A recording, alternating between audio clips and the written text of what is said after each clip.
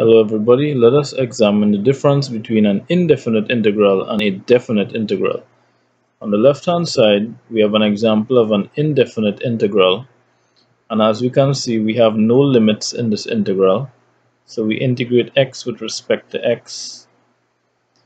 So we'll have x to the power 1 plus 1 all over 1 plus 1 plus some constant c. That will give us x squared over 2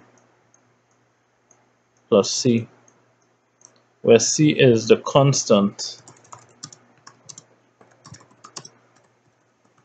of integration. So whenever we do an evaluation of an indefinite integral, we always end up with a constant of integration c. Let's look at this other problem on the right hand side, showing a definite integral, and in this case we are provided with limits for our integral. So we are integrating x with respect to x between the limits of 0 and 3. So let's evaluate this. This will be x squared over 2 between the limits of 3 and 0. We then substitute 3 for x, so we'll have 3 squared over 2, subtract. Substituting 0 for x, we have 0 squared over 2. And we work this out. 3 3s are 9 over 2.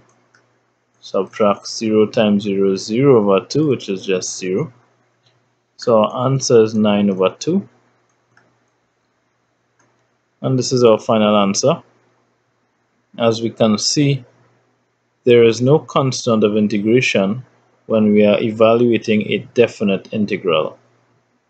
So remember these differences between the indefinite and definite integral. Thanks for watching. Good luck in your studies.